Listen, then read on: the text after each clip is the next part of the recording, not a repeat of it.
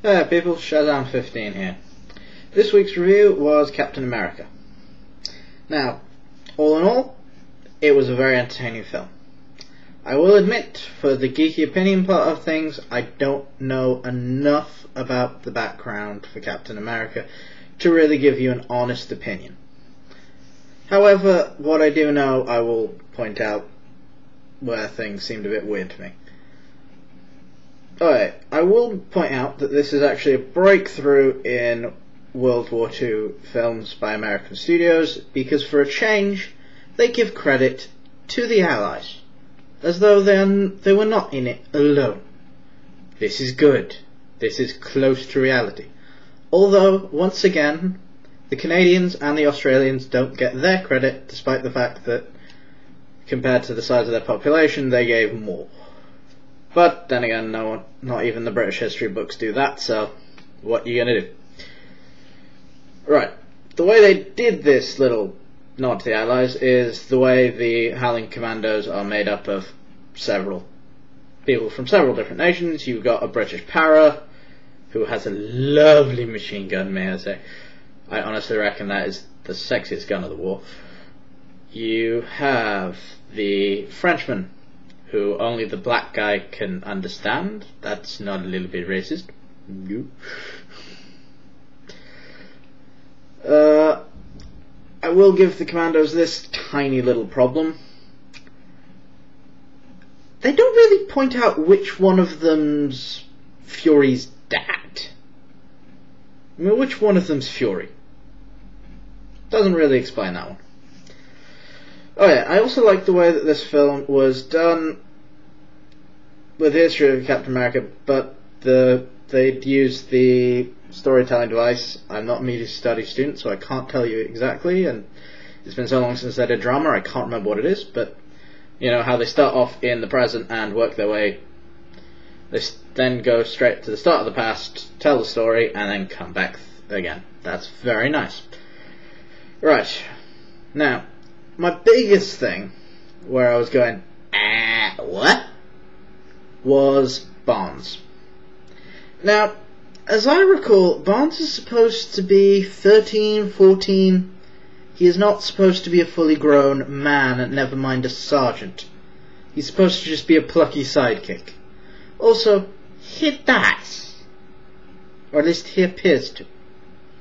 Now, as I recall, the real Bucky becomes the Winter Soldier during the Cold War. This does not seem to be able. But then again, it also doesn't exactly give a hint as to whether or not there was any link between this Captain America and the Invaders, which was his original team.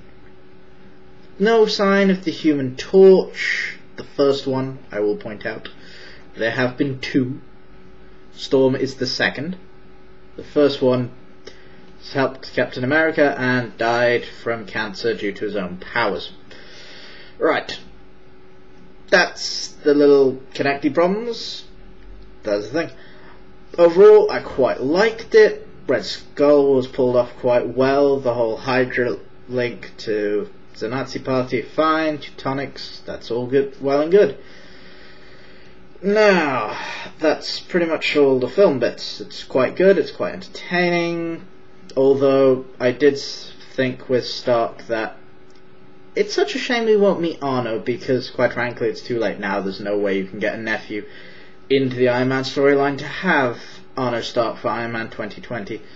Oh well, so long to that idea. Right. Now, as everyone knows, at the end of the Marvel things, they now do a little preview of the next film in the sequence. Well, the next film in the sequence that leads up to the Avengers film. Now, all in all, I don't actually like the look of the new Avengers film. And I'll tell you why. It's because the two most quintessential Avengers seem to be out of the starting lineup. I don't understand how you can do the Avengers without Ant-Man and without Wasp. How is that possible? Someone explain that to me. I don't know. Anyway, that's my big pet peeve, and, you know, so all in all, I will rate this entertaining, but it's got some problems from a geeky perspective. However, from a non-geeky perspective, it's a brilliant film. From someone who doesn't know Captain America, it's a nice film. And I will admit a guilty pleasure. I quite like Captain Britain, so watching Captain America made me think, you know what, Captain Britain film would be excellent. Or even better, Hoffmann Anglaterra, because you can mess around with that as much as you want. As long as you've got the Nazis invading Britain, it's fine, whatever happens. Anyway, that's my opinion, and I'm sticking with it. Anyway, signing off. I will see you next week. Have fun.